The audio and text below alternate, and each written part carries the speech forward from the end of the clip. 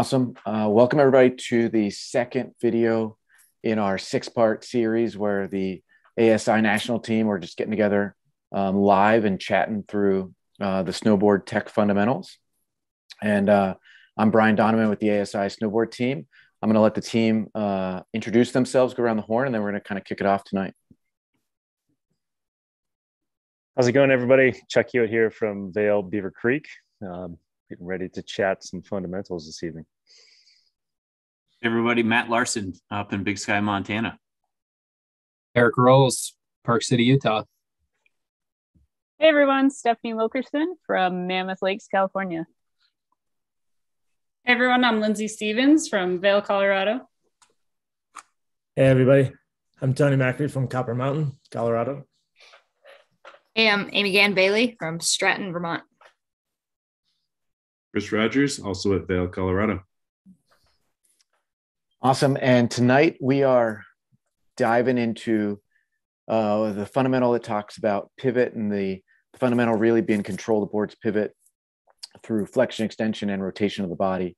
But before we dive into that, when we kicked off the first video, when we were really diving into tilt and how we manage tilt, we were so excited to dive into it that we really didn't just kind of kick off this whole series with what the fundamentals really are and then kind of dive into them. So we want to take a minute on this session to really just speak to what the snowboard tech fundamentals are and what they are, steering to do. And I'll kick it off and then I'll just pass it around the room. But it's, for me, we've had this awesome history of teaching snowboarding where we've had, fundamental movements and performance concepts. And we've always talked about what the body does and what the snowboard can do.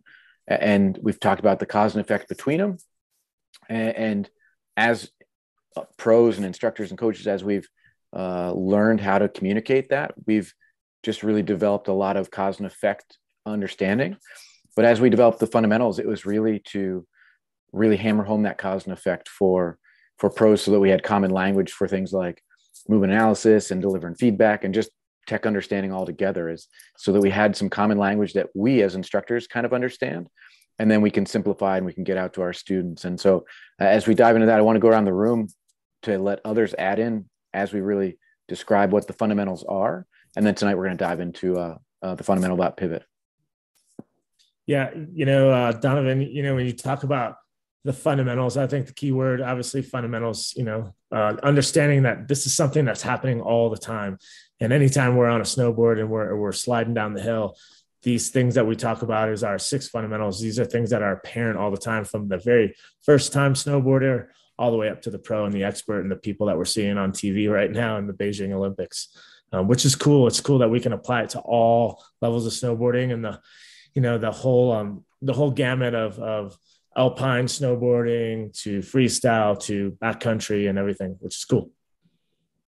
The other word that jumps into my mind is relationship. We use the word cause and effect. That's been common language for us, but just that partnership or relationship between what the body's doing and what the snowboard's doing in those six different realms sums it up.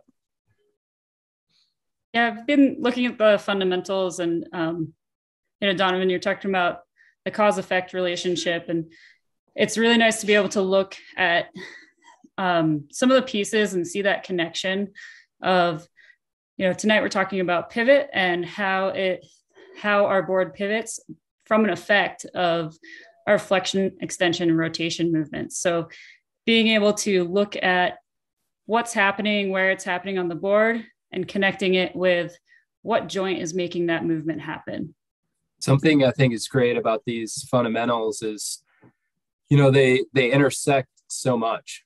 They relate to each other. They're always present. When we teach, we're teaching people to outcomes or to their goals, and we can break these fundamentals into parts and really highlight them individually to build skills towards that outcome. And then we blend them together for that outcome. So it's a great way to have common language so you can break it into parts and push them back to the whole. And what a great way to get some consistent feedback too. As Donovan mentioned, it's great for giving feedback. imagine going to an exam or getting some feedback from a trainer, and that feedback you can bring to another trainer to develop some skills, instead of saying, I'm working on this task, I'm working on this outcome, which may be a few different approaches. You can talk to, I'm working on this particular fundamental or blending these fundamentals. And that's going to be a common language. It's going to help build skills. And that's what really it's about, is building skills. Going back, Yeah. Oh, going back to how Donovan kicked this off, talking about the fundamentals, I relate a lot to the word truths as a kind of synonym for what we're talking about, truths about snowboarding. And twist is a really easy one to kind of highlight that. We can be actively twisting the snowboard to create an outcome. We can twist the snowboard kind of as a result of other movements we're making. You'll see, watching the Olympics this week, you'll see the snowboard twist, not necessarily because they're trying to use twist to do something, but because it's a result of the movements they're making. Or you can control twist by making simultaneous movements that don't twist the snowboard. And regardless, the torsional twist of a snowboard is a truth. How we pivot a snowboard is a truth. And as I've discussed these over the last couple of years training, I end up back on that word truth quite a bit, the overall truths of snowboarding, the fundamentals of snowboarding. Chris, that was a word that was right in my head too. I think of it as that they're truths, they're not rules. So like as snowboarding grows and as snowboarding changes, like these things are still going to be there and be present and be things that we can always look at, even if the style of what we want out of our snowboard changes. I think that's pretty cool hearing you guys chat about it, right? And I think about the truths, like you said, Chris, and I kind of have been viewing these fundamentals. I was like, I don't have maybe big headphones on, but kind of like the DJ booth, and there's 6 knobs and they're always there, right? And sometimes I want to crank up the twist, right? And sometimes I want to have the opposite. And I'm really going to focus on, inclination and lay out a big Euro carve, right? And then other times I'm working all of them as I move down through the bumps. But, kind of your points, Amy, it's your own style comes through, but these fundamentals never go away. They're always underlying. And some of us may choose to turn this knob over here, and some of us might choose to turn this one over here, but they're always going to be there. No, I just wanted to go off something that Rolls was saying, because like for me, I'm working towards becoming an examiner, and, all the fundamentals coming out at first, it was like, oh, all this new information. But the more I dove into it, I realized it was all the same information I've been learning the entire snow sports career that I've had. But I appreciate them because it gave me like a specific language in order to provide constructive like MA feedback. So that's helped me a lot this season in my development too. Yeah. And just some of the things I'm hearing is, when I hear truths, I've definitely talked with people about that idea. And I've actually had pushback from people that are, think of snowboarding as super core and they don't want to have truths, or, Amy really clarified it that it wasn't rules, but it kind of ties back into, Rolls was kicking off and he's saying, when we talk about lessons, and we don't have students come up to us and say, can you teach me to control the board's pivot through flexion, extension, and rotation of the body? That's not something that a student comes up and asks for. They're asking for outcomes. They're asking for, hey, I can't stay on my feet when I'm trying to make turns on this, blue trail, or I'm trying to put my board on edge and I can't get it to really hook up and do something for me. And as instructors, we use these fundamentals or these truths to build the skills that they need to be successful at those outcomes, right? And so it's, when you think of it as, what do these really do for us? Steph's absolutely correct. They're building common language for us. They're building common information for us to then help people with skills to then go ride the mountain or stay on their feet or just have more fun, do whatever it ends up being. And that's going to be filling in the blanks for the students. And so I think that's just a big common theme for me as we make this transition, is that these are knowledge nuggets and knowledge truths for us to help us do our jobs easier and more concise, and then communicate amongst each other better. So all really cool stuff. So I love knowledge nugget. I wrote that down. I will be repeating that this season. Also, like with the fundamentals and talking about breaking them down and strategies for MA stuff. And I think of like pathways or opportunities these 6 fundamentals are a route to get those outcomes you're looking for. And this is a way for us to talk about it or frame that up for somebody to be successful. Awesome. So we've laid the foundation, and let's kick it off. Again, tonight is the second video in a 6-part series where, this team right here is just having very real conversations about these fundamentals. Tonight, we were talking about control the board's pivot through flexion, extension, and rotation of the body. And we're going to talk about what that means from beginner lessons all the way up through stuff that we're working on in our own riding and stuff that we're figuring out in our own riding and figuring out for students. And so let's just kick it off. What are some things jumping out of your head about control and pivot? Well, knowledge nugget. There are so many ways to do that. And it covers it in the language, the way it's described, right? What's so cool is it's got the board performance, and it's got the previously known as fundamental movements. It's got the body movements. We've paired them together. So you have flexion, extension, and rotation of the body, so that it's not restricting. There's so many options to get the board to pivot. A common thing I'll talk about is like rotation in the spine would be something that you could apply to get that board to pivot. Or you could move it a little bit lower, and you could talk about what's going on to turn your pelvis and what joints you'll have to apply in your legs to make that happen. And so like, there's just, to your point, Rolls, multiple ways to tackle creating or getting that outcome of your board pivoting for you and whatever application you're going to apply that. And I think it allows the opportunity to cater that to whatever the needs are of the guest. Larson, that's hitting something that that comes to my head. Last week I was working a level 2 exam, and I had somebody teaching, and I asked a couple follow-up questions, and I said, what are you asking people to do to get that to happen? And they just said, rotate. And I said, okay, what are we asking them to rotate? And then they said, well, kind of the middle, and they kind of were real vague with it. And we were talking through some things, and it turned into a loose conversation that I think is a much bigger conversation, where I think sometimes instructors, and especially different disciplines, ski and ride, when we talk about what we can rotate and what it does to our gear, changes drastically based on what our experiences are. And really, what I'm getting at is, I would challenge you to do a poll, go to your ski and ride school and ask people if they consider the hips part of the upper body or the lower body. And I think you're going to get some wildly different answers. And for me, just like very unscientifically polling people, I've typically seen that skiers think of the hips as part of the upper body, and they think of turning the legs inside the hip socket. But then snowboarders a lot of times consider the hips part of the lower body, and they talk about turning the hips and rotating the hips and doing different things like that. And so I think sometimes when we use these like really common words like rotation, it's super important to backstep to make sure that people are talking about how, what, how hard, what, exactly what the details are. Because if they consider the hips part of the upper body and they're talking about turning the big core, that might have a way different outcome on how the board pivots than if they're talking about really, using the hips underneath them for some separation and turning the hips as part of the lower body. And so just really cool. I would challenge you, go poll some people and see what they consider the hips to be. And then it'll help you understand where they come from when they start to describe movements and the effects on gear.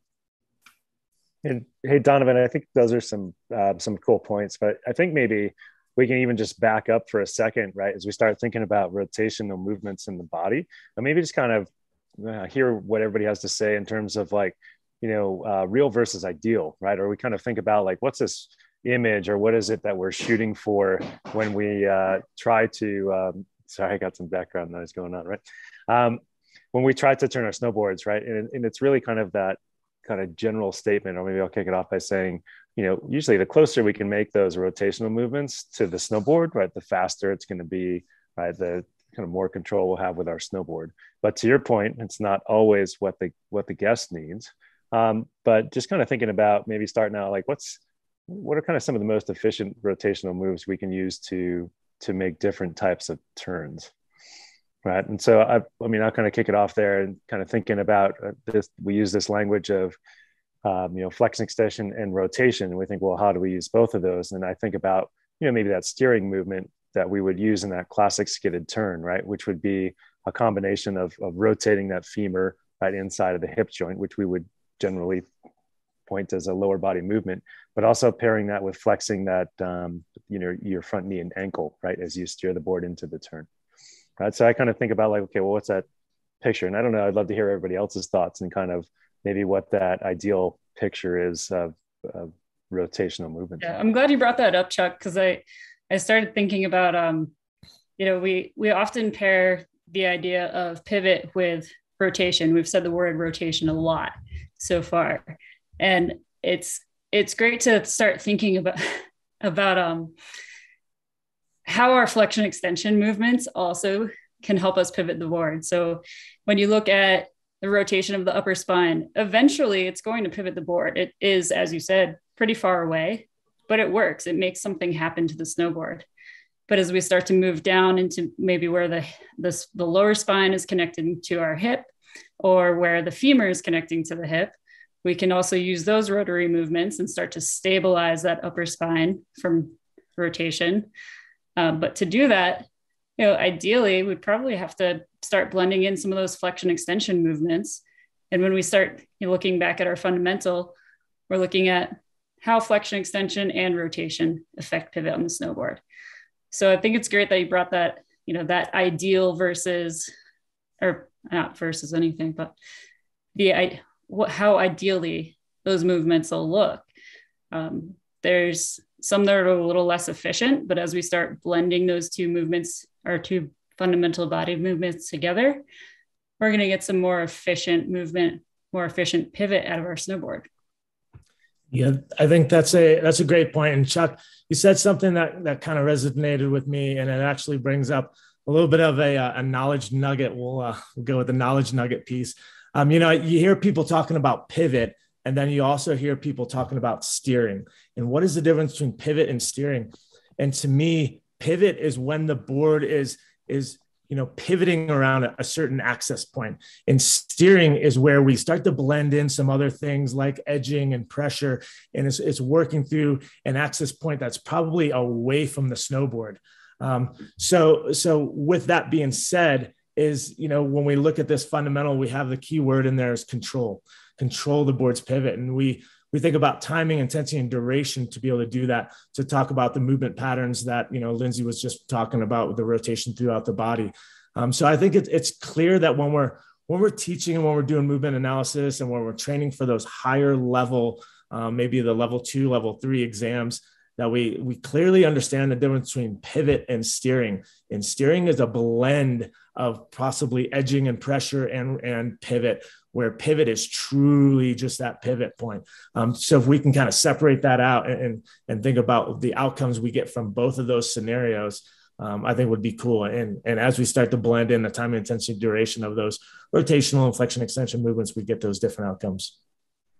Lyndsey brought up the term effective and efficient as two different thoughts. And I think those are really key words that we use, especially as we talk about beginner and intermediate snowboarders and things that might be efficient and effective, or things that might be more efficient but less effective, or things that might be more effective and less efficient, right? Like in different places, going back to what Brian was talking about, different places that we might control that pivot that might be more or less efficient or more or less effective. In our intermediate snowboarders, we see a lot of upper lower body separation in the mean of counter rotation, which is a mass movement, turning the shoulders and the lower body in opposition to each other, which uses more energy. It's a less efficient maneuver, but can be very effective, right? If you're about to hit a tree, you're going to use everything you can to turn the snowboard, which might be counter rotation.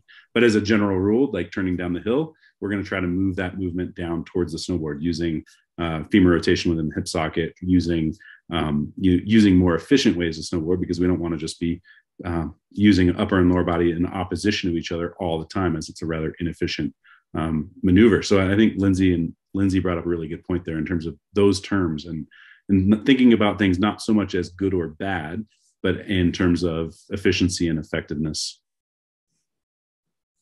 The other term, speaking of terms, I really like how us as snowboarders, we use the pivot in relationship to the board, and we use rotation in relationship to the body. And I know in other disciplines, it's mixed around a little bit. It's not always defined like that. But for a long time, we've talked about rotation related to the body, pivot related to the board. And I think another just to back it up even a little bit more, some people feel that pivot, and it's been said tonight, pivot's all related to rotation. I think, Lyndsey, you said it. And when they think about flexion and extension, they often don't think about that you can flex and extend in opposition to get the board to pivot in the center. And that's pretty important to get that centralized pivot. When you have just flexion, when you have just extension, say, of the back leg, I'm goofy foot, can you tell? Then it pivots around the front foot. And we see that a lot with students, students that are looking to break through from novice to intermediate. We see that in intermediate students that are working towards more advanced terrain. They tend to just pivot around that front foot and flex and extend that back leg. And to get that centralized pivot, having that opposition flexion extension movement.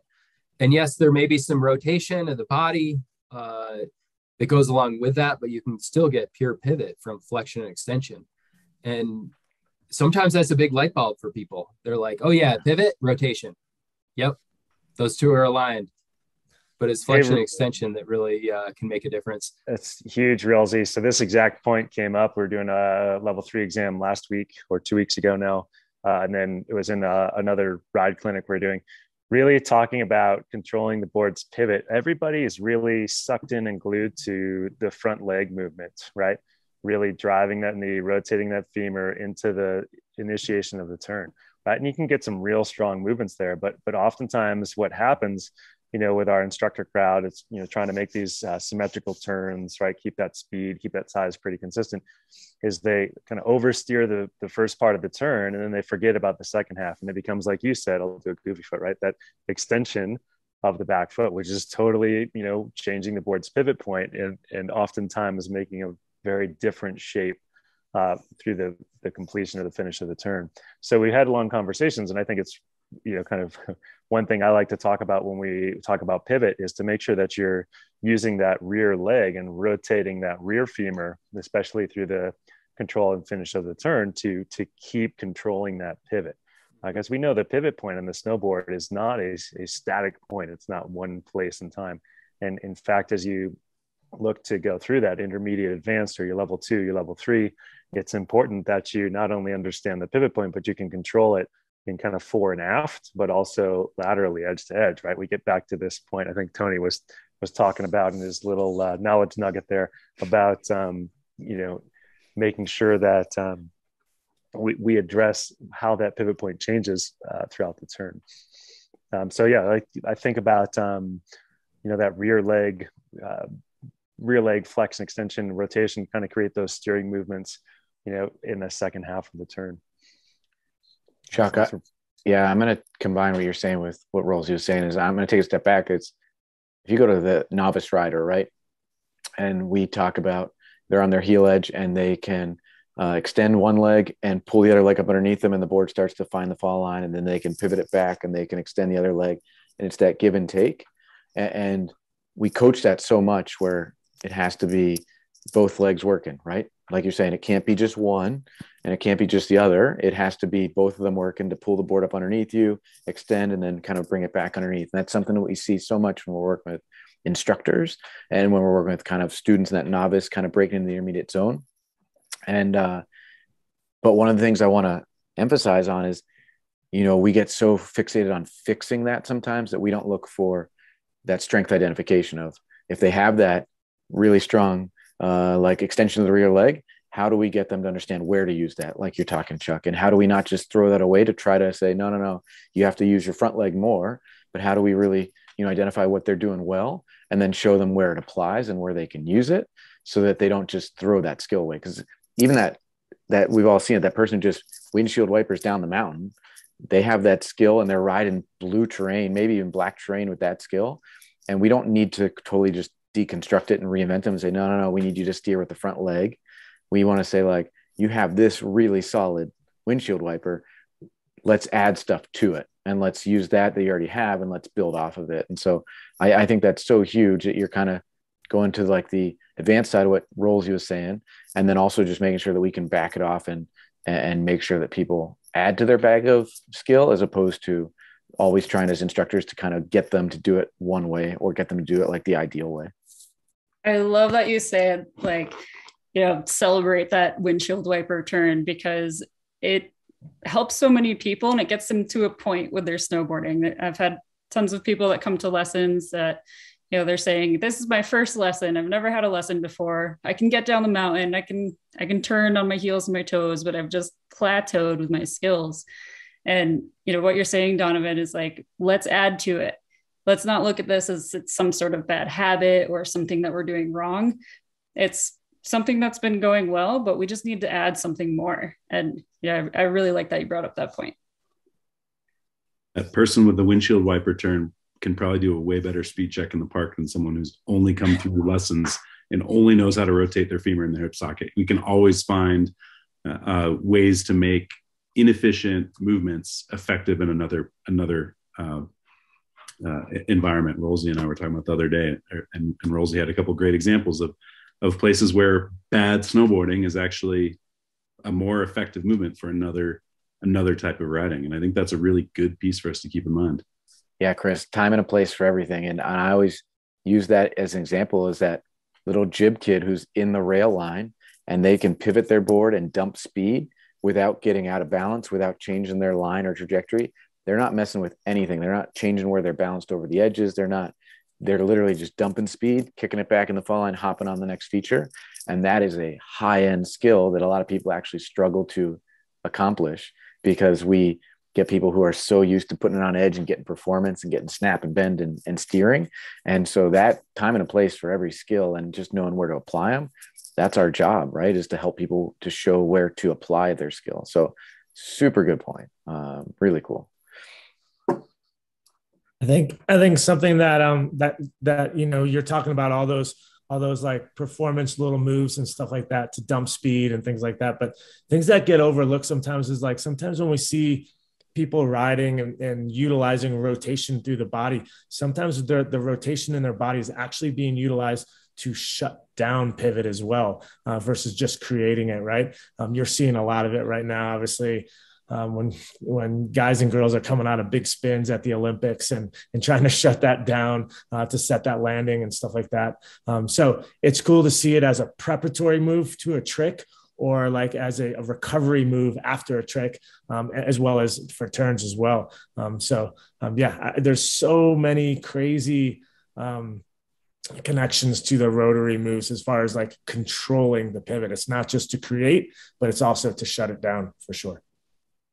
Don't need to add on to that knowledge nugget there. I was thinking about 50-50s in the park. And when you start to add on or put some flair on that, or have a sequence where there's a trick that's going to come later as you exit that rail, you see people managing that pivot in the outcome of no pivot, keeping that board in line on top of the feature.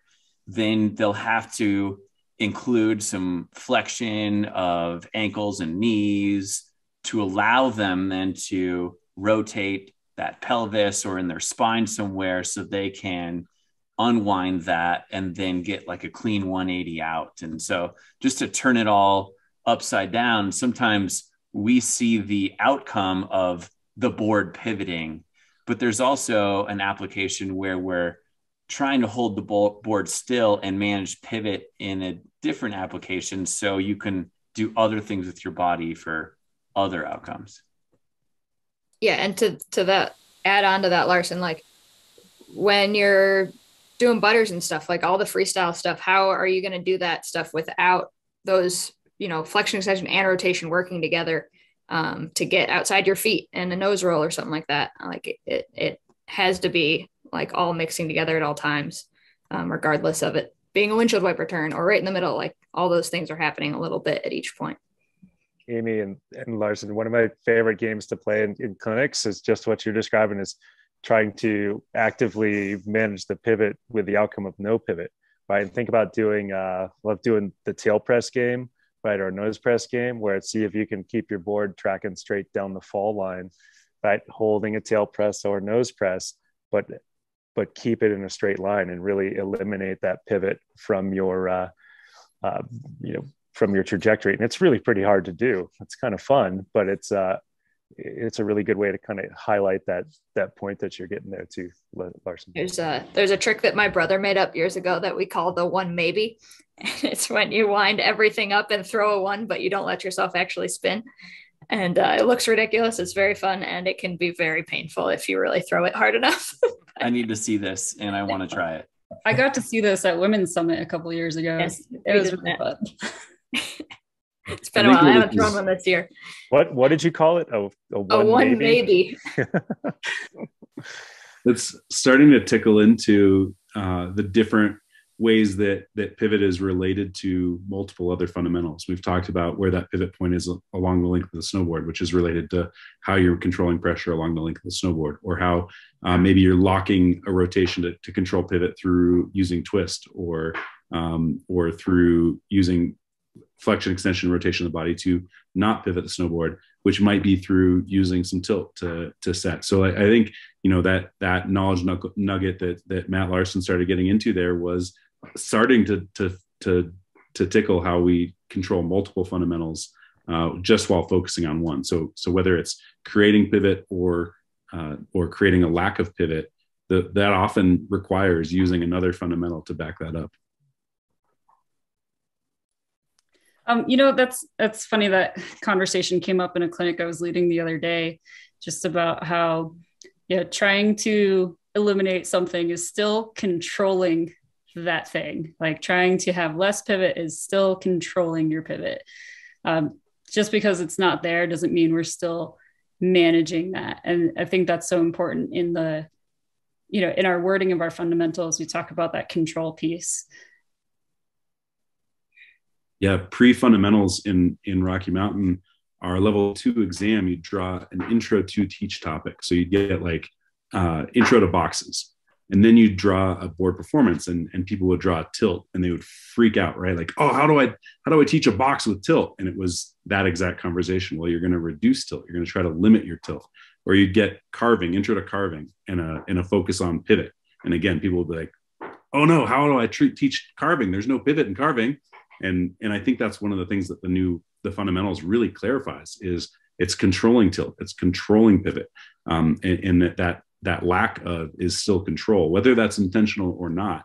It might be a lack of control versus a lack of pivot, but you're still working on reducing an aspect of the board performance or of the fundamental versus actively trying to create it. And I think that really clarifies some of the ways that we teach things or talk about things, and trying to, if you look at common errors that people make on their first 50-50, they open up their shoulders, which introduces pivot, and they come off the box sideways and land on their heel side edge. And that's an area where at a very, very beginner level, and an intro to park lesson, you might be teaching controlling pivot by staying aligned and trying to slide straight across the box. Yeah, I think that was a really important knowledge nugget that I learned a while ago.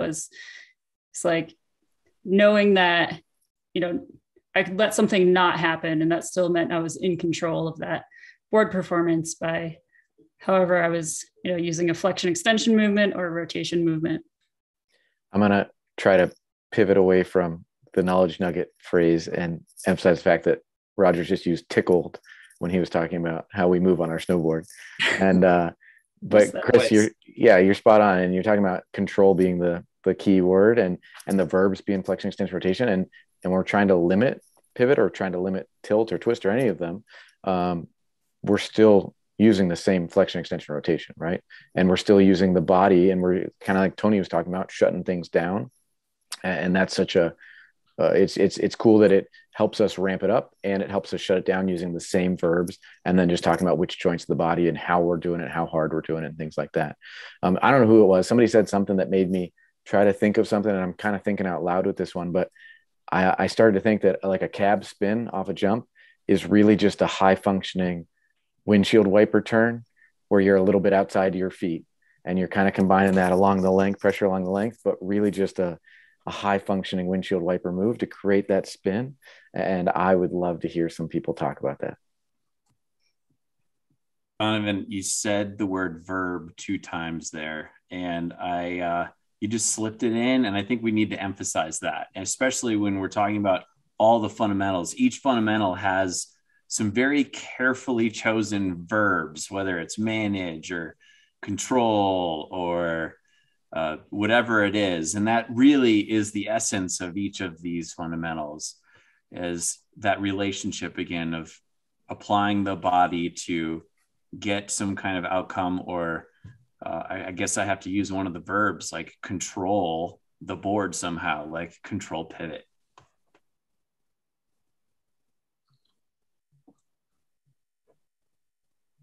Cap spin. Controlling your cap spin. I love the whipping feel that you get when you're really spinning and pivoting around like the new nose, the tail of the board, and the board just starts to whip around. I think about that windshield wiper turn with a nose slide too. Like those folks that are windshield wipering, they're gonna crush it with the nose slide on the box. Or a back lip.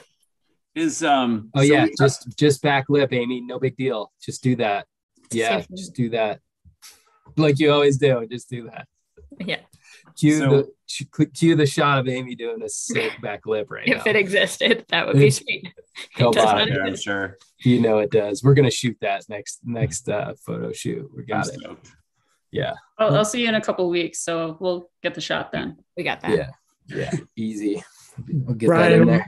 When you think about cab spins and stuff like that, you start thinking about like leverage points and creating rotation to create leverage on either an end of your board, or it could even be further from that, and I think when you talk about large versus small levers, you talk about the power that you're getting and you're setting up for that. And, we talk a lot about kind of setting that rotation and how we set it to then manage it. And yeah, like that's a great example of using that leverage to get that spin. And to your point, it's a great feeling when you get it right, but when you get it wrong, then you're on the other side and you're back down to where Larson was talking about, trying to control so you don't overspin. I think your example of the cab spin, which is one of my favorites. I love that feeling you get when you hit the sweet spot on your board and you feel it flex and snap and toss you into the air. It's kind of a really cool way to focus on the TID as well, because you've really got to have that pretty dialed to find that sweet spot, and kind of pairing that with controlling the pivot point is what makes that spin so sweet. Because we've all tried it before where you kind of get nothing from your snowboard, right? And it's usually like the timing's a little off, or the intensity is not quite there, or you maybe didn't hold it quite long enough to get that flex of your board. And it's real interesting to me how that kind of ties right into it. But it's also, you're controlling that pivot point, but you're also controlling the future pivot point right at the moment of takeoff. And you can kind of lap that over with the whole ATML approach to things, and making sure that you're setting up. So when you take off, your pivot point is there for a second in time, but then it's moving almost immediately once you are up into the air doing your trick or your maneuver. So when you put that board back down in the snow, that pivot point is going to be in a place where you can stay on your feet. It's kind of a lot of happening all at the same time. You got me thinking about tail butters, like the difference between if you use your femur to create your rotation to bring the board around, spinning on the tail, and how that rotation, for me at least, tends to be like, or that pivot tends to be a lot slower. So, what I could do in the time of a 360, if I tried to use more of my upper spine to create that rotation, or create this pivot, I could do a 720 in that same amount of time, just because of the difference in intensity of, what those joints can do. Yeah, I think, something that's really cool if you start thinking about the pivot point moving through a trick. For example, like if you were to do like generally like a cab one, like a half cab, the pivot point's going to pretty much stay in the same spot. But like when you take that to a cab three, cab five, you might start with that leverage point out around the nose or the switch nose, right? And then all of a sudden in the air, you're going to scissor your legs to get that second half of that trick. All of a sudden the pivot point moves to the center of the board. That's really cool, a cool way of thinking about how to control that pivot point and change that pivot point through the trick to get that extra little bit of rotation. And it's cool watching in the Olympics last night, like, some of the guys getting that, like that crazy 18 that we saw, like that was insane. How he was able to get that last little scissoring of the legs to set that thing down was unbelievable. Well, on that same thought, like watching the different ways that people took off on the takeoffs, like you got Stale Sandbeck throwing flat spins, taking off both feet and doing 12s and 14s as a flat spin, really just creating that rotation along one axis versus there was one of Mark McMorris's takeoffs where it was like the very tip of his nose, I think, that was still on the snow as he was also controlling pressure along the length of the snowboard to create an off-axis rotation around a different pivot point. And so just the different ways based on rotation, how pivot, and we've talked for years about changing pivot points. And the Olympic Games was a great place to watch that, how that affects rotation, whether it's a triple cork or a flat spin, and how they're controlling that pivot through the different body movements to generate that at takeoff. Chris, yeah. It's funny you're thinking the axis there. I was definitely watching people, particularly as they got corks, trying to track. I definitely was dorking out on one of the two of the slow-mos, trying to track. Like, it's like, man, where did that pivot point just go when they start getting upside down, right? And trying to whip around the double corks and the triple corks. And it's kind of, I don't know, it's a good test for your brain to try to track it and see if you can follow the pivot point kind of in two planes, even though their body's moving in three planes, and how it looks like, or, and you guys can all see it, right? It sounds really complicated, but you can tell, right, when somebody's kind of floating through the air, if they're going to land nose heavy or tail heavy, or by their toe side edge or by the heel side edge. And it's all really closely related to the pivot point, kind of like Tony was saying, like it was sort of set when they took off. And if they don't control that pivot point, like into the future to set up for the landing, then things are going to go upside down in the wrong at the wrong time. Sorry, Donovan, you were going to say something. Chuck, you're exactly where my head is it kind of goes to what Tony was saying, what Chris was saying, is that little moment in time where you're leaving the lip. It can be a full cab going just 360, and we've all felt it where you come off the nose, and if you aren't kind of projecting your body forward in the right position to kind of get balanced in the air and you get all extended, you end up in this real like wonky like cork cab spin, because that moment in time you weren't just like set up to get forward with your body. And it kind of goes back to what a couple people have been saying about all the fundamentals are going on. You're moving across the board, you're moving along the length of the board, you're moving vertically as you're coming up, and it all still has to happen while your body's traveling towards the landing. And I agree, when you watch like the super high end, when people are throwing triples, even though their head and their shoulders might be below their feet at times, their whole body, their center mass is still kind of like moving from lip to landing. And you can start to see as stuff's going to snap underneath it and how it's going to move together, and how they're still kind of, again, just projecting themselves towards the landing. And it at the low end, just going from cab, half cab, like Tony said, or full cab to like triple cork, the body still needs to be moving to get back above the gear and to then be landed bolts or trying to be as close to it as possible. And so it's such a blend, but it relies on that moment in time where how balanced are you and what are you doing as you leave the snow to kind of set you up for that. Such really cool to see the level of tricks now and how people are able to calculate exactly how much energy and force they got to put in to get above the board when they come down. So crazy. So, hey, can I throw one last kind of thought in here? Maybe is we talked to pivot. We haven't really hit on this much, but I noticed this in the pivot world just this kind of past weekend, riding with my kids. My daughter's 8, my son's 11, and so my daughter is still riding a Burton board, right, with a beveled base, right? It's a little 110, right? And it was real interesting to me to kind of watch like what effect the equipment has on particularly your ability to pivot the snowboard, right? And it was cool to kind of watch my daughter the last couple of years, sort of the pivot it's forgiving, right? With our LTR boards and kind of that setup that you've got, Burton makes it easy to help hook up those turns on that low end level. But to watch her sort of gain that awareness of where the pivot point is and her ability to control it. And now she rides so much more confidently because she understands that. And, that's like real props to the equipment there and helping her find that. Whereas I think with some other equipment, it might be different. So I'm just kind of curious everybody's take. Like, I know we all have different setups. Some of us are on rocker camber blends. Some of us are on full camber. Some of us have dabbled on some rocker boards, and it changes. So maybe just a couple thoughts on that from everybody before we wrap up. About Chuck, just something that happened yesterday. I had a student come up to a lesson and a board that was just a little like too big for her. And so she was really struggling to pivot the board. She was able to, but it took her a lot longer than it would have if she had downsized. She was on like a 149 and I think a 144. So it would have been more appropriate for her. And yeah, just equipment wise, I just started thinking about that because it's super relevant to something I saw yesterday with a student. Chuck, I'll jump on it. I was working with a guy on Sunday who was on like a super stiff, kind of what Lyndsey's talking about, a little bit longer board. And we were just working on being real loose.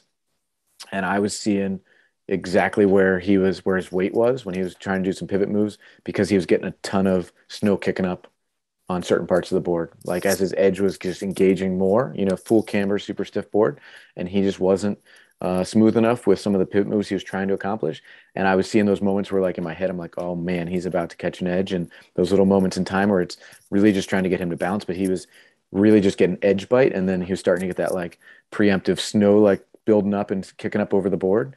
And I would think that, he was actually a perfect candidate for somebody who may have maybe early rise or even just, triple base or something would have made that slide a little bit more for him to feel the sensation. But he was getting like the very fine line between catching an edge and just getting snow like ripping up over the edge. And I saw it, and it was definitely driven by his, movement patterns and skill, but amplified by the gear he was on. It's kind of a blessing and a curse to be able to see that sort of stuff. Like we can watch some of these movements and yeah, exactly. That cringe moment that it makes me cringe before they even do fall sometimes. Or when they have the like a lot of structure going tip to tail and you just hear it, you're like, yeah. Like, no. Yeah, bevel is a beautiful thing for new snowboarders. My daughter has this similar setup, Chuck, where it's so forgiving. She's 5 and she can just whirly bird and be like, I'm doing it, Dad. Check it out.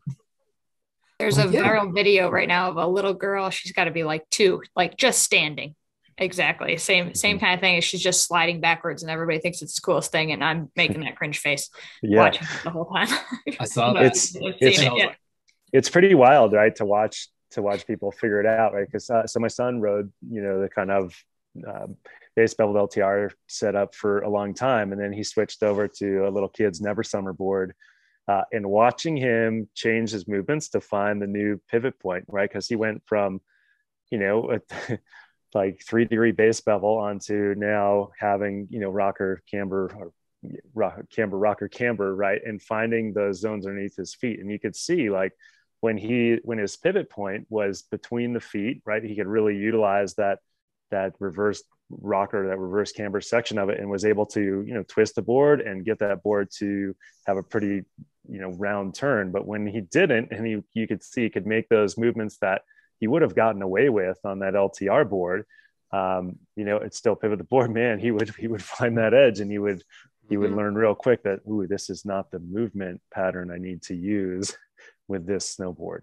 And I feel like I see that sometimes, with our students as well, just like, yeah, like you're saying, Rosie, on some of those beginner boards that are, flat or have base bevels or whatnot, that, man, they can get them to spin really easy, but then they have trouble when they start adding speed into the equation to stop that pivot, right? Or they get too much rotation from their body and that board just wants to pivot and spin forever, like you're saying your 5-year-old does. And it's interesting to kind of find the balance of like, okay, well, what equipment is going to work for what riding style or body type to find that balance. I find a super similar thing when I ride camber all the time. And if I jump on a like flying V or a never summer, I have to like make a couple extra moves to stop my rotation. Like I have to like actively do something at the end of the turn to make it stop. That's funny. I mean, I'm definitely like riding never summers for so much. I jump on a full camber board and I'm like, whoa, I gotta work a little harder here to make this movement happen. Right. We have to flatten it out. I mean, that's something we didn't mention. It'd be worth just throwing in there is that, when the board is flat, that's when it pivots the easiest. A lot of people are that are on a high edge. They're not really making that board pivot as much, and getting that board to flatten out makes it pivot so much easier, which is such an advantage when you do have some rocker in the middle. Like when the board has some rocker, whether it's a hybrid, spins more like a top, and it pivots pretty quick when it's flat. Even when it's on edge a little bit, you can steer it and make it pivot. But that camber board, when you have that locked in, decambered, it doesn't pivot as easy. So getting students to get more over the board, and this again, back to, it's hard to not talk about the other fundamentals. I mean, back to one of the original points. Yeah, they just overlap so much. But when you're, right over top of the board, making that board pivot, it's way easier than when it's on edge. And then that art of that high-end rider is that ability to feather that edge and the timing of when you pivot the board in relation to how high the edge angle is some really cool finite skills and how you can do that and steer the board around throughout the turn with a certain amount of edge angle. I want to make like a quick PSA, to everybody listening in tonight. This is one of those instructor moments where we're talking high end, what we have observed and learned throughout the years of what gear can help, a student do, right? Or help us do. But whenever you're, projecting this out to your students, make sure you're not using judgmental language to talk about their gear and what it can and can't do, because we hold so much power sometimes with our students because they look to us as the experts. And the minute we start to talk about like, oh, your board doesn't do this as well because of, it's set up like this, it can be so like deflating to those students. And instead, again, it kind of goes back to that strength identification where find what their gear does well, find what their moves do well, emphasize those, and really just be careful with, using judgmental language about whatever gear they're bringing. And because it can just be that make or break moment for them, if especially if they're on gear that they think is rad, and all of a sudden they get deflated by us being like, oh man, your gear's fighting you here. It's just kind of a quick call out. And I think we all know it, but it's important to remember that we hold a lot of power sometimes with the words we say, and our students it can make or break their day. And it's just good to be aware of. Is your little knowledge nugget there, Brian, not to blame the equipment? Yeah. I mean, I don't know a PC way to say that, but it's us. It's not the equipment, right? Well, I was going to say that can be really unmotivating, and for a student when they're trying to work on a skill and you say like, oh, your board doesn't do this well. It's like, well, why try and work on that skill if it's my snowboard's fault, right? Yeah. Or how about it's your job to adapt to what gear they have. Just because you can do it a certain way, look at what gear they have. And it's your job as the instructor to adapt. If you don't have to, if it's really easy to pivot the board with your type of board and theirs is not as easy, make those movements deliberate to give those visuals for them. Use your skill to match the movements they have to do with their board. It's not to Donovan's point, it's not their fault. and there's so much individuality in snowboarding, and we all love it for that. You know, people swear by their setups, and everyone has different setups, you know, and it's up to us to work with our students and adapt our teaching and create learning so they can learn with their equipment too. So I was going to say with the board thing, you were talking about what helps people pivot easier and what doesn't, but I kind of look at it as a trade-off in a way. If you have a beginner student that rolls up with a more full cambered board, they're going to be on point. Like, they have to learn correctly, and they're going to be killing it when it gets up to dynamic turns. And the people who can turn easily on their board, that's great. Like, they're going to have that learning curve, but they're going to have to relearn again once they up their equipment too. So it's kind of a trade-off. There's no bad equipment, you know? Yeah. I love that, Stephanie. Yeah, like the full camber board's gonna be able to traverse across the hill, where like anyone that's taught someone on LTR, like it's great for that first couple hours, but as soon as you start trying to teach them how to traverse and they just side slip down the hill still, you're like, okay, we got to work on getting up on edge. Yeah. I think that the last case study for that would be, it was Zeb Powell, right? Didn't he have like a 185 or something at the Knuckle Huck in the X Games? And I'm pretty sure he was pivoting that thing better than all the rest of us ever could. Something that I think is kind of cool regarding pivot is, and we talked about this going back to the beginning of this call, when we talk about on snow movements, it tends to be the movements closest to the snowboard that most efficiently control pivot. So whether it's flex and extension through ankle and knee joints, whether it's rotation of a femur within a hip socket, but that ability to use movements close to the snowboard very efficiently control pivot when it's attached to the snow or when it's touching the snow.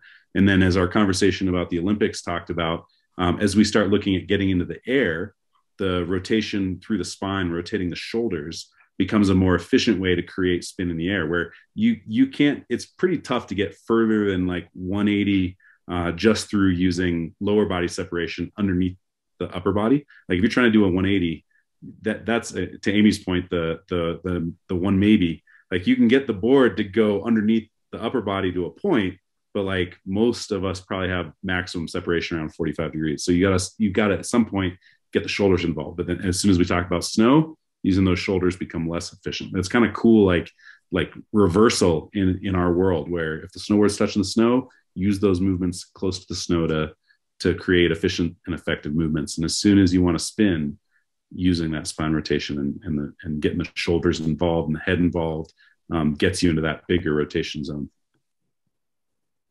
Yeah, I just got to give a shout out to the stance too, because there's a component of how your feet are locked to this board that's going to hinder or accent or have some kind of effect on how you're able to move over your board to get pivot. So I think that's just another piece, especially going back to that beginner lesson, to set them up for success. Look at their equipment and then have a knowledge base of what to do with their stance so they can be as effective as possible with the equipment they have.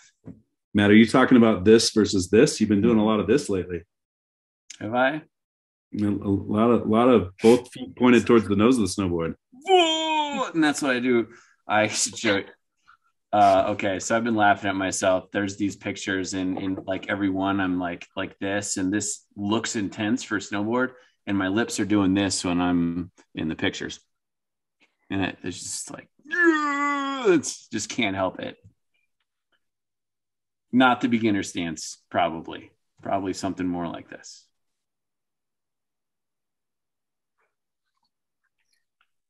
I think on that note, we have really started to beat pivot to death a little bit. And I think, like really just bringing it to a close, we could talk about these fundamentals for hours or days. And that's really what these conversations are trying to get going is you guys tune in, listen to us, just have really real conversations about these in our own riding, with working with students, working on stuff that we're working on. And we're going to keep this series going. If you haven't checked out the first video that we released on tilt, we'll link it in this video so you can check that one out.